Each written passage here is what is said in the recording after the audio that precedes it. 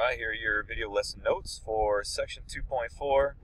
Just some further work with quadratic functions and their graphs.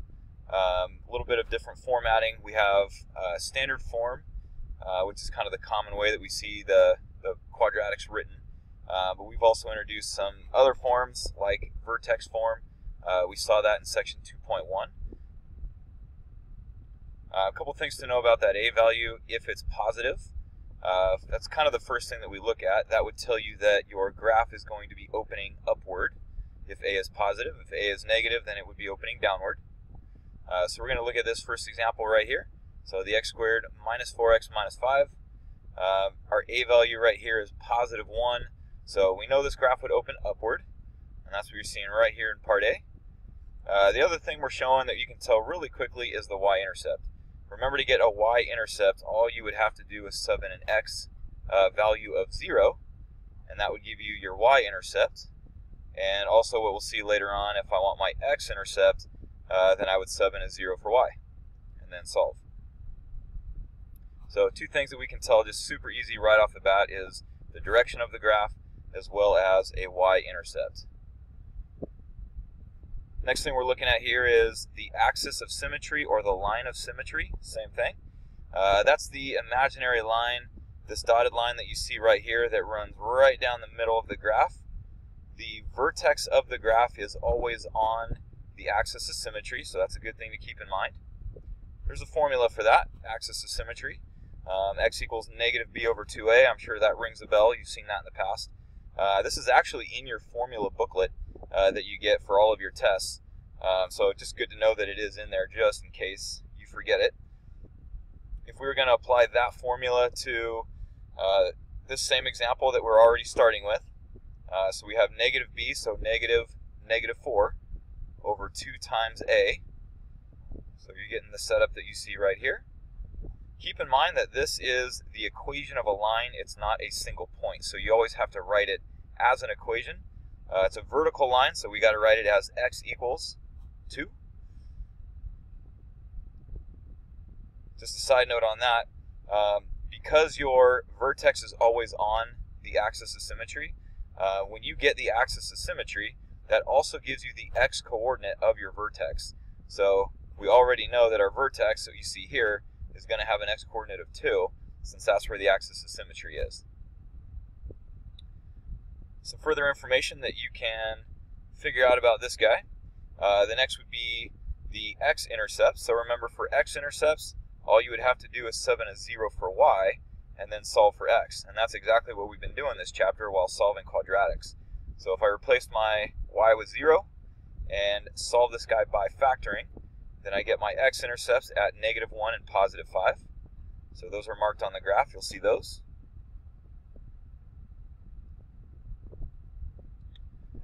Something to keep in mind, your vertex and your axis of symmetry are always smack dab in the middle between your two x-intercepts. So if there's some cases where all you're going to get are your x-intercepts, we need to recognize that my axis of symmetry runs through the midpoint of my x-intercepts. So if all that I knew were my x-intercepts were negative 1 and positive 5, I should be able to figure out that my axis of symmetry runs through positive 2 because it's the center of negative 1 and positive 5. And that's what you're seeing right here with what is boxed in that statement. Keep this format in mind. You're going to see this in the very last example of these notes. Sometimes called intercept form, or we would just say it's factored form for the quadratic that we're working with.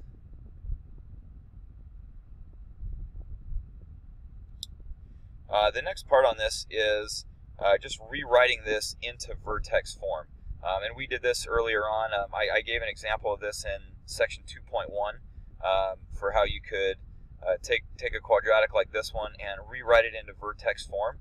It's just that completing the square process that we've already been doing this chapter. So if you ignore the negative 5 for a minute, and if I just complete the square, then x squared minus 4x plus 4 would complete the square. And if I am adding 4, then I also need to take away 4 so that I keep my value the same. And just a little cleanup on that, and you get this look right here. This is a really important concept because if you can put something into this form, you automatically get the vertex of the graph. So right here at positive 2, it's always the opposite on that, and negative 9 is going to be the vertex of this graph. And so you're seeing right here, this is kind of the general form that I would refer to as vertex form. So you have H and K as your vertex, and then again here's that same A value. Notice that it's factored out. That's something you're going to see as we move down to the second half of these notes here.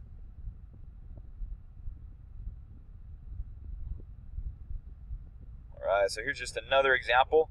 And again, the main idea of this is being able to graph a parabola for the most part without a calculator. So all that information that we just covered are all the key features that you should need in order to be able to create a graph for any quadratic function that you just like one that you see like this. So if we were to ask to graph this parabola that you see right here, then we can use all that same information that we just did on the prior example in order to create an accurate graph. So we would start out with those same basic easy concepts. Our A value is negative, so we already know the direction of the graph.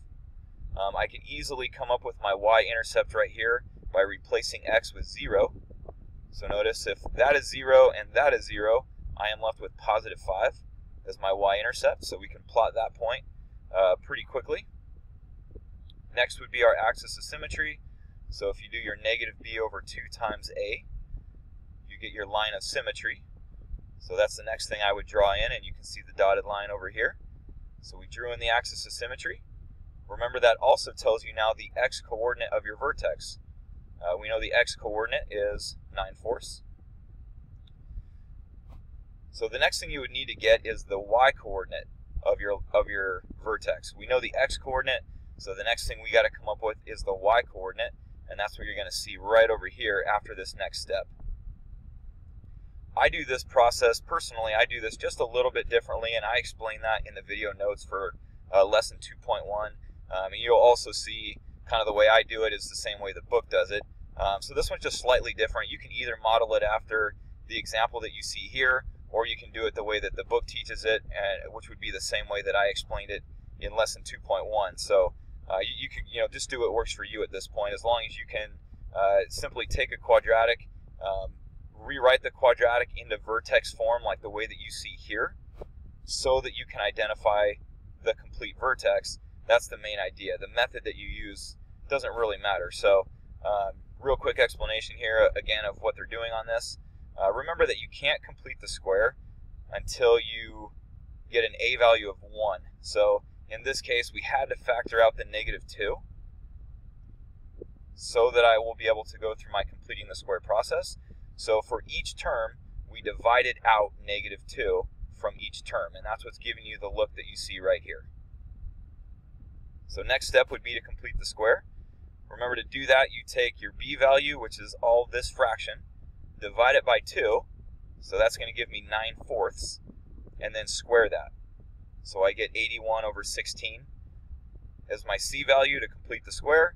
If I am adding 81 over 16, then I also need to subtract 81 over 16 so that I keep this value the same. The rest of this is just a little cleanup. So you would now combine like terms right here. You would take this and put it in factored form. Remember, one way to do that is if you take your b value and divide it by 2, which would be negative 9 over 4, that's always the value that goes into this when you put that into factored form. So for me, that's just the quick way that I'm able to go from here to here in one quick shot. Anyway, just a little further cleanup. So we distributed that negative 2, and we are here. So we have now put this thing into vertex form. So you now can identify the vertex as positive 9/4, positive 121 over 8. So that could now be placed on the graph. Very last step would be then to come up with your x-intercepts. So remember, we come up with x-intercepts by setting the entire quadratic equal to 0 and then just solve it by factoring. And that's all you're seeing in step D. So we set the entire quadratic equal to 0. We are solving by factoring. and that's going to give you the x-intercepts at -1/2 and +5. Those could now be placed on the graph, and you now have plenty of information in order to draw an accurate graph. So you had 2 points right here for the x-intercepts, you got the y-intercept, you got the vertex. That's plenty of information in order to be able to come up with an accurate graph. All right, last part on this, just a few examples for how you could come up with the equation of the parabola from the graph. So you're seeing 3 different examples on information in the way they might give it to you. So first things first, keep this form in mind right here. So if you already have that written down or printed out, have that in front of you, because I'm going to be using this. I'm going to start plugging in some numbers into this for these last 3 examples. So the way this is going to start is, if you have the vertex, start there. So I'm going to plug in my h and k from the vertex. That's the best place to start. And then the last step will be solving for a. So that's what you're going to see on these last couple examples. So right here, here's my vertex. So I'm plugging that in right there for h. I got the -11 is the second half of the vertex. So then the only other thing I would need to know is my a value. And simply to do that, if you have any other point on the graph, like this one that you see right here, I can sub in this for x, and I can sub in this guy for y, and then solve for a. So here we are replacing x with 0, replacing y with 7, and now all I would have to do is solve for a. So if you solve that equation for a, you're going to get an a value of 2. So I can now take that 2 and stick it right here for a. And so that's the equation of the quadratic, or of the parabola, in vertex form, which is fine. And in some cases we can leave it like that, but you always have to check the directions. If they ask you to put it in standard form, like this one, then you got to FOIL, distribute the 2, and then combine like terms by bringing in the -11 at the end in order to get this look that you see here, and that's standard form. Pretty similar idea on this one. Again, if on this one, I could take the exact same approach that I took on this one, and that would work just fine.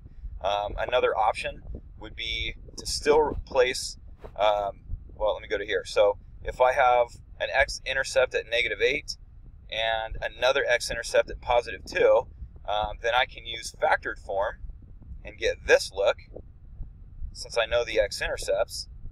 So again, all I need to come up with is the a value. So if I take another point on the graph, like this one, and I can replace my x's with -3, I can replace my y with 25, and that's the look that you're seeing right here, and now I can solve for a. So that's going to give me an a value of -1, so I can now take that -1, whoops, and stick it right here for -1, and now I would FOIL, and then bring in the -1, and here you go, you got standard form. One last example, and again, this really is not that different from the first one that we just did a minute ago. But again, I have my vertex at -1, 0, so sticking those in for h and k. I just need one other point on the graph, so here we go, 1 is x and 8 is y. So if I place those in here for x and y, I can now solve for a. So there's our a value. I can now take that value, plug it in for a, FOIL. So after you FOIL, you'll get this, then distribute the 2, and there you go. You got standard form.